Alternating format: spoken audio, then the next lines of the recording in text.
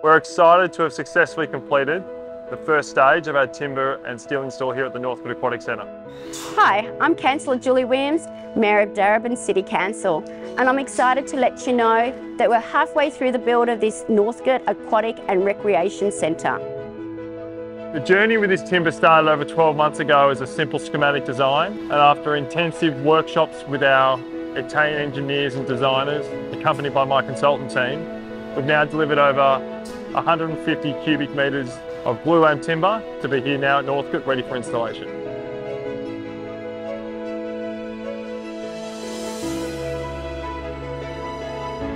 With the community and sustainability at the heart of this project, our teams are pioneering new ways to be at cutting edge of construction and design.